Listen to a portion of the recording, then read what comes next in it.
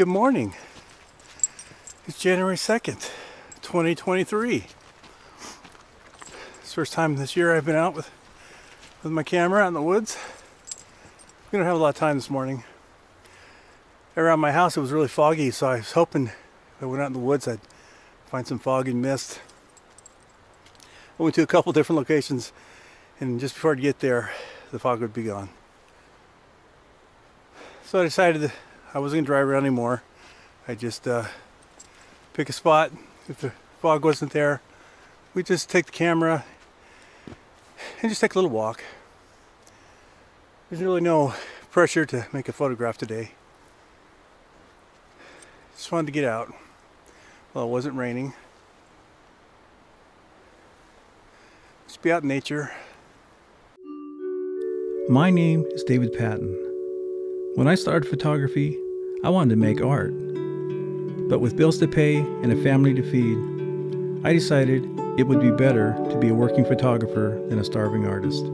So I took a job as a photojournalist. 25 years and thousands of assignments later, it was time to go back to my first love. Come along as I follow my passion trying to create art that shows the essence of nature in a photograph. I'll be sharing my successes and my failures in hopes to inspire and educate. This is my journey. This is Riding the Edge.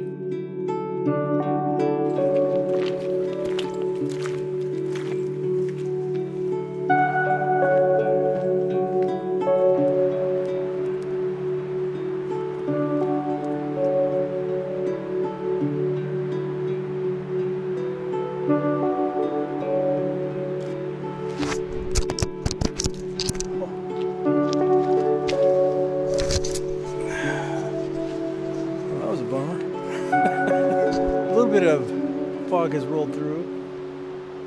I mean, this isn't like a great section of forest, but maybe the fog will transform it. The trail runs through here. You got the trees on the side. I don't know. It was definitely worth making an attempt at a composition here. I'm going to work my way back the way I came and see if any of that forest looks different now. It's just so thick in here, I can't really, I can't get a nice clean shot into the forest. You know, that's the way it is in the Pacific Northwest. It's just really thick. Up on this steepish section, it's not nearly as thick, but it drops off pretty fast. So this first video of the year, 2023, this is something that's been on my mind that I kind of wanted to address. And something that I think is kind of important, especially since I'm on YouTube. So I'm going to try to articulate these thoughts in my head. It might take a little while to get it out.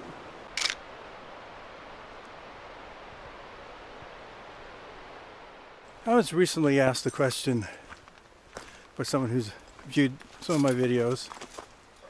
And it was a really good question. But it's not the question that really has stuck with me and got me thinking. He started his question saying he's been comparing his photos to mine. Well, that's probably not a good thing to do.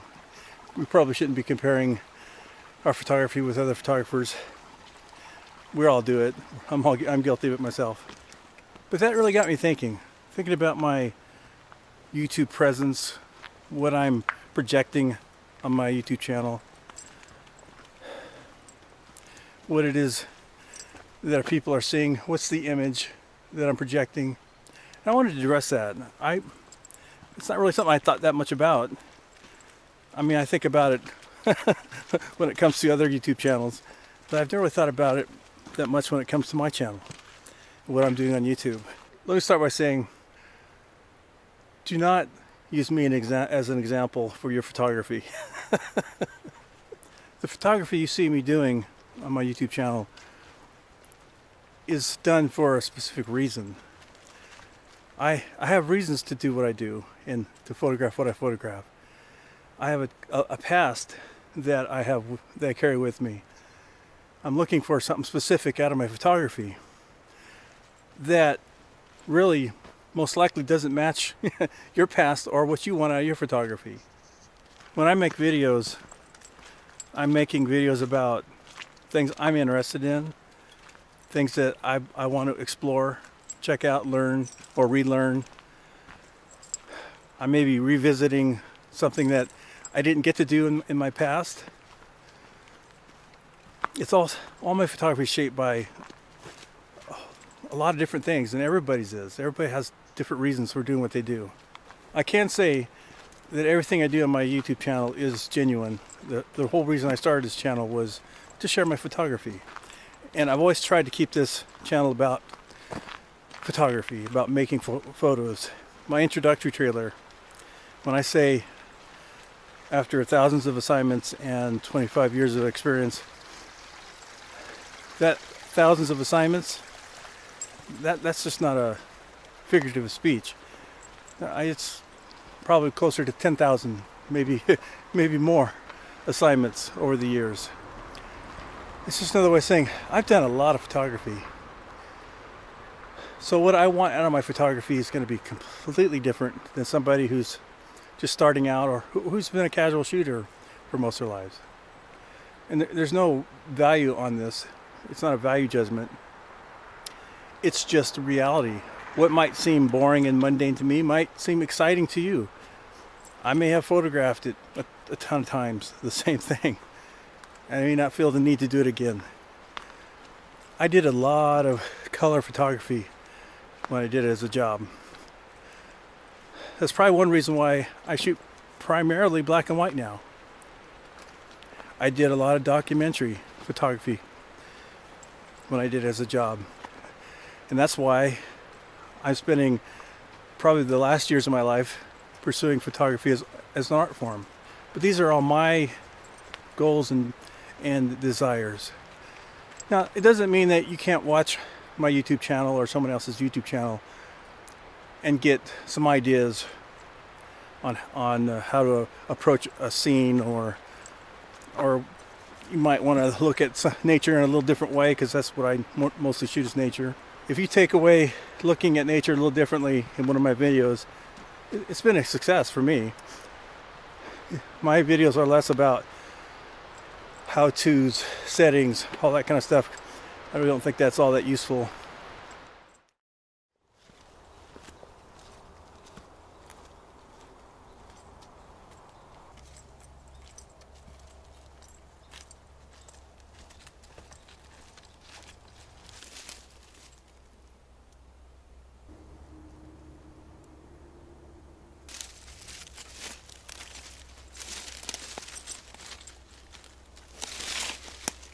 I'm struggling to find just that right arrangement of ferns. They're so close. I don't know if this is working or not. And I'm not bothering with the tripod right now because there's so much movement in the we're getting a breeze off the lake, so there's so much movement in the ferns that I'm just hand holding and trying to use fast enough shutter speed.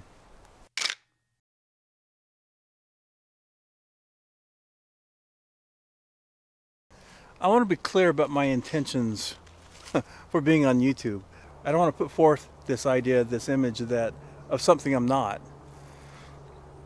Because I'm in a completely different place in my life in photography. And if you're trying or have aspirations of becoming a professional photographer, definitely do not emulate what I do. If you see me shooting film on this channel, when I shoot film, I've shot many different formats. I have my reasons. It's not, I wouldn't say that's a professional approach. I don't think that many professionals are using film nowadays. For me, it's another artistic choice because I'm doing this as an art form now. So when I use film, I'm not endorsing it, or nor am I saying you shouldn't. That's up to you. That's your choice. Whatever you do in photography and whatever makes you happy, that's what you should be doing. But I'm not trying to put any kind of value judgment on what you shoot, what format you shoot, what camera you shoot, what, you could be shooting glass plates or super high-end digital. That's all up to you. That doesn't matter to me. When I shoot film on this channel, I'm kind of checking some boxes of things that I wanted to do many years ago that I didn't get a chance. But the reality of using film is it's expensive, and to shoot as much as I want to shoot, I have to shoot digital and shoot film when I can. So my answer now to film photography and the cost of it is I can't shoot it and have a YouTube channel. I can't shoot it on a daily basis. I can't afford it. I wish I could. But there are things coming up in the future that this might not be the best choice. There are limitations to using film, and you just have to be, I have to be practical and realistic about it. But I want the option. So I keep this little film camera in my bag now, and when I come across something that I want to photograph with film, I pull it out and I make a shot. It works well with my digital, these same lenses, so why not? And I happen to have a camera that's super light and small that fits into my camera bag, so for this reason. So in the future, if you see me shooting digital, it doesn't mean I'm making some judgment on film, saying it's not good enough for me, or I don't use it anymore. It might just be that either the subject I'm shooting, I think digital might work better, or it's that I can't afford to shoot film. So what I'm going to do is I'm going to carry this camera with me when I shoot digital. And when I see a shot or a frame that might work well in film as well, I'm going to also make a shot with the film. And this way I won't waste a bunch of film, because that's what I've been doing in the past. I've been forcing a lot because of my YouTube channel. I've been wasting a lot of film. This will allow me to utilize the film to its potential. Film. That word's going to be a lot in this video. So how that will work in this video format is I won't have probably the shots on this roll when I do shoot it, when you see me use it. I won't have those shots probably in that video, but there'll be some point once this roll is done that I will show you the images. A little incentive to try not to miss too many episodes. This might take me a month to get through 36 exposures. It might take a couple days. It just depends on, I may end up going out on one day and shooting the whole thing. You just never know. But the reality is, if I'm going to have a YouTube channel and I'm going to want to take as many images as I want to take, I'm going to have to do some of that with digital. I don't want to discourage anybody from doing anything, honestly. This is about my photography, and when I pick up a specific camera, I usually have a specific reason. But I don't want to portray something that isn't honest and real. I've had my professional life in photography. The reality is I am too old now to retrain. I did photography as a job for too long. I'm pretty much useless to the job market. I'm at an age now where it just makes no sense for me to try to retrain into a different career. So I still have to make some money. I still have to make some income from my photography. I'm just choosing to do it through the art of photography. I use my channel to promote my art. It's kind of uncomfortable to say that, but that's one of the main reasons to have a YouTube channel, is to promote your art or your service or whatever it is you do. If you're a portrait photographer, you might want to use it to help promote that, or weddings, or whatever you do. YouTube, there is a promotional aspect to YouTube. I don't know if I'm getting my point across. There's just a lot of fake stuff on YouTube. There's just a lot of stuff it's all image. It's not real. There's not that much about YouTube that's real. There are some really genuinely good photographers on YouTube, so I don't want to say that YouTube photographers are fake photographers, but there's a lot of stuff said and done on YouTube that's just because they need to come up with something to say. A lot of it isn't even important. this is going to sound negative, but there are a lot of channels out there in the photography world that they're not that good. And they're promoting an image that I think is really misleading to young photographers coming up. That's not reality.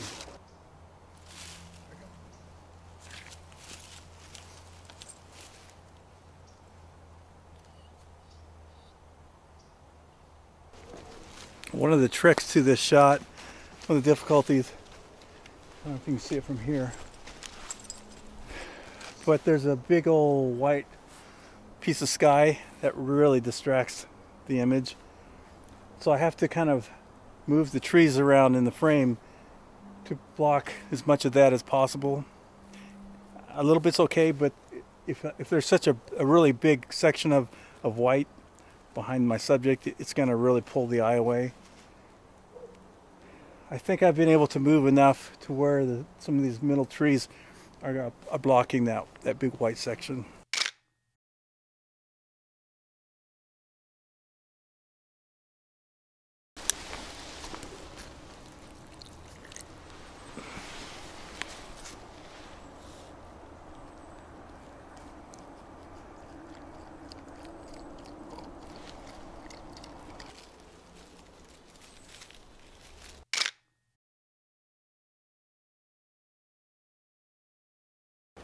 Well, I switched to the 20 and moved in a little closer. It gives a completely different feel to the scene. Takes in a lot more trees. The light's still pretty contrasty there. It's kind of coming and going. I was able to get a couple frames with film.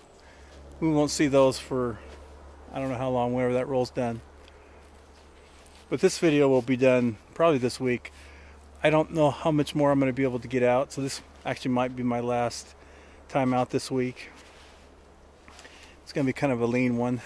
I don't really have a few shots to put on this video.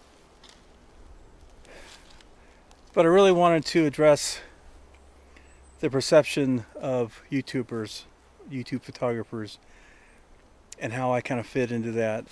I don't think there are a lot of people trying to emulate what I do. I don't have that many viewers anyway. So I'm going to end this video here just in case I don't get a chance to get back out. We'll go back and take a look at a few of these photos, see how they turn out.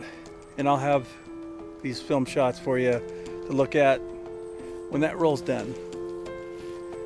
Hopefully not too long. So until next time, thanks for coming along for the ride. Let's go, Nori.